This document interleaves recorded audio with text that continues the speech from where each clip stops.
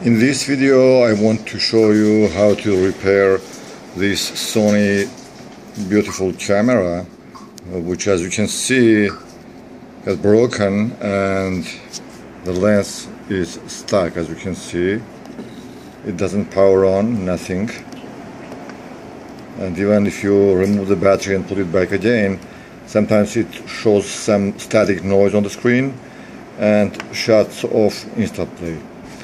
Actually, what happens is there is a flat cable which is coming from image sensor to the main board.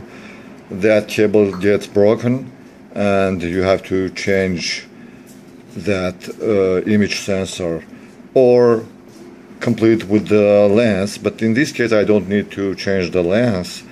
I need only to change the image sensor, which is coming with the flat cable, and I'll show you after I take apart the camera.